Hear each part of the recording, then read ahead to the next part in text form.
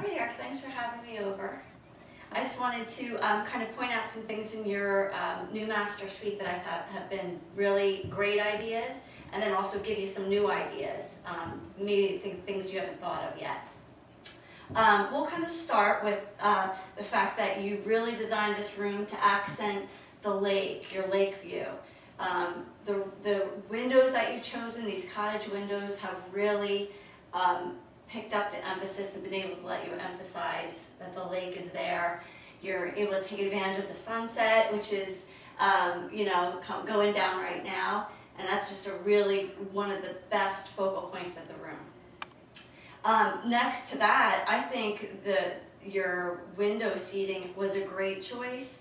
Not only, lends itself to some functionality, you've got the seating to be able to sit and relax and watch the view, but also some storage underneath, which was a great idea. As for the carpeting, you have a nice dense pile carpeting. That was a great choice. Very neutral colors in the room, nice choice also. I would suggest putting some accent colors in here to help brighten up the room a little bit. Like pillows on the bed and pillows along the window seat. Yeah, different definitely. Colors, maybe pastel-y type colors. Yeah, or maybe some, nice rich reds might be nice also. I see you have some electrical access there. I'm assuming you're planning on putting some sconces on the wall. Right, we haven't selected them yet. We're looking for that very special wall sconce. Okay, great. It'll really help to make a nice glow in the room. Great, good idea. And then what I would also suggest is that you do some built-ins along here. That's going to add a lot of benefit. Put your television in there for your entertainment center. Also, maybe some built-ins along that wall over there to allow for some clothing storage or something to that effect. But really, the vaulted ceilings in here are just so open and airy and magnificent. Great ideas. Okay, Eric, also you've really thought ahead in here in terms of incorporating a laundry room in the walk-in closet. It was a great idea. It will be very useful to all homeowners after you. What I would recommend in here is putting some built-ins, and that will allow for much more organization and functionality in this room. All right, this is definitely a bachelor's type of walk-in closet. Needs that feminine touch to help organize it a lot better. Yes, definitely. Okay.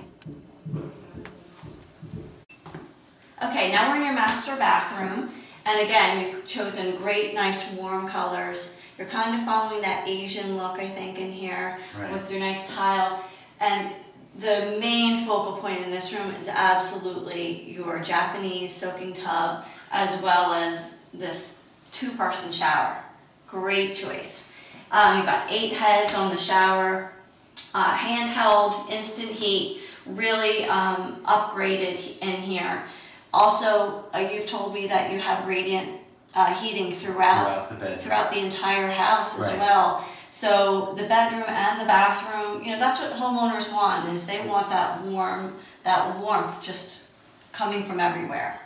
So I think your tile choice has been very nice. I would absolutely say that was a wonderful choice. Maybe adding a little bit more tile on the walls as you come out of the shower.